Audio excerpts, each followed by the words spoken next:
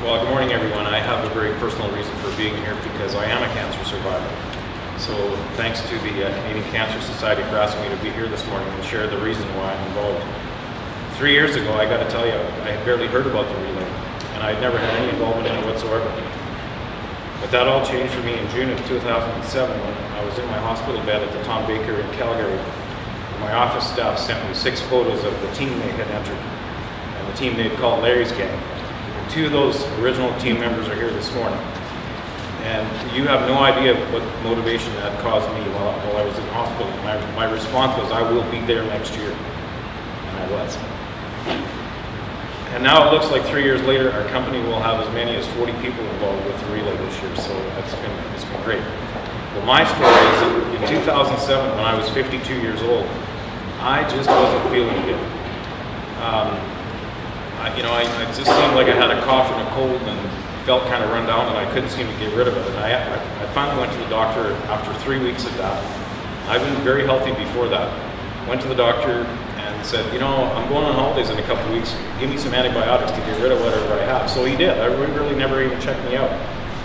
But I got worse while I was taking those antibiotics. So I went back another week later, had some chest x-rays, had some blood work done. And that day, January 31st, my nightmare began. My wife walked into my office the next day. I'd gone back to work the next day and told me I had leukemia. Took me to Red Deer Regional Hospital emergency unit. I spent overnight there. And the next morning it was off to U of A in Edmonton. At 3:30 that afternoon, after having all kinds of tests, I was told that I had acute myeloid leukemia, or AML, and that I was in critical condition.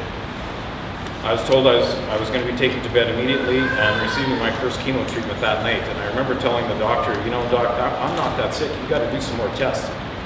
And his response, which I will never forget, is if we don't start your chemo immediately, you will not survive beyond a few days. So began my cancer journey and the biggest fight of my life. Now, the type of cancer I had is a blood disorder where my white cells multiply rapidly into blast cells. And instead of the good that they do, which is fighting disease, they actually start attacking the body, and they will kill you. Normal white counts are in the range of 4 to 10, and my count was 387,000. There was some doubt that I would survive that day. My first night in Edmonton was quite an experience. I'd never been in a hospital in my life before. I barely knew what leukemia was, and I was scared. My chemo nurse, as I called her, was spent about a half an hour explaining what chemo procedure was and trying to calm my fears. And she told me that quite often how a person handles that first chemo treatment, that first day, is a good indication of how you will react. And the next morning I actually felt pretty good. However, it was at that point when, again, my wife walked in that it really hit me, and all I could say was, how the hell did this happen? I'd never been sick a day in my life, and I was at work yesterday. How could this happen? I got through my first 7 days of chemo pretty good. I had 7 days off, and then I had my first bone marrow biopsy, which revealed that I still had a large number of blast cells. So it was another 6 days of chemo.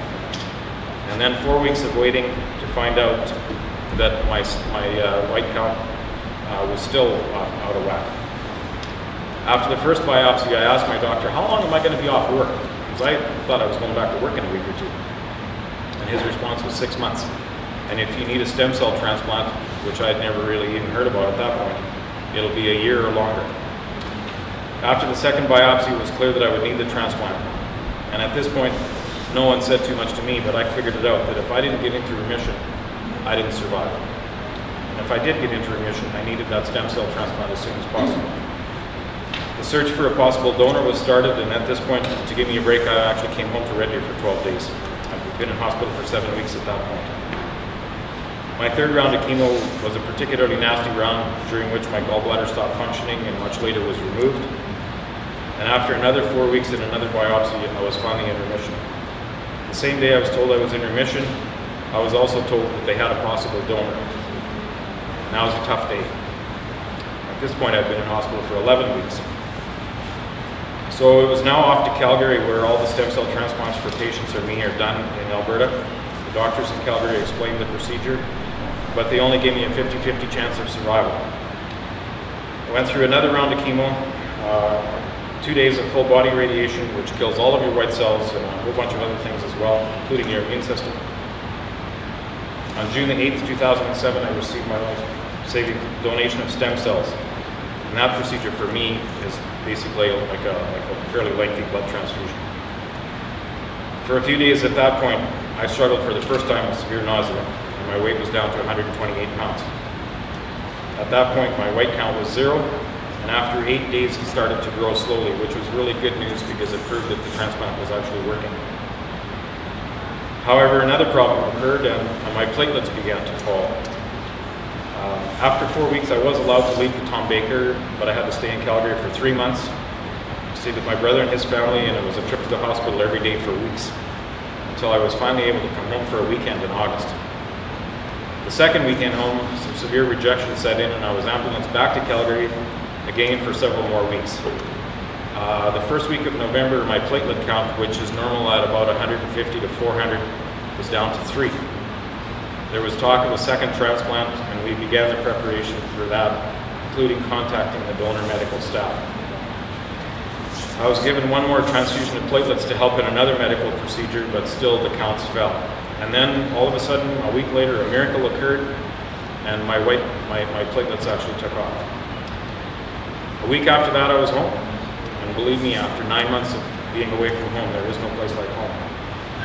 Living in and out of another family's home, even if it's your brother, is never easy, especially when every single day for pretty much a year, you're just sick and tired of being sick and tired. The 50-50 chance of survival and how lucky I am comes to mind when I think that out of the 5 of us who were in Edmonton at the same time, only 2 of us have survived to this point.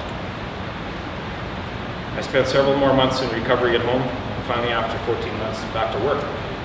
My long-term chances of living a normal life are good, and I'm truly grateful to a lot of people. In the past few months, and years, I guess at this point, I've been involved in things that I never used to think about, including the Relay for Life.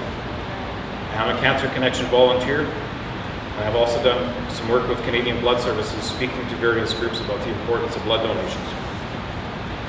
There are many people that I've already thanked for my recovery, including my family and medical experts and people that I work with. But there's one group of people who really saved my life, and that is ordinary people like you who do extraordinary things in this world. They give blood or they assist with fundraising. If my stem cell donor in Longview, Texas was not a blood donor, I would simply not be alive today. If research and development in the medical field had not taken place and not be ongoing, I wouldn't be alive. If people just like you were not blood donors or relayers, so many of us in the world would simply not survive. So for all of you here today, my deepest gratitude for who you are and what you do. So let's get ready to fight back once more. Let's relay.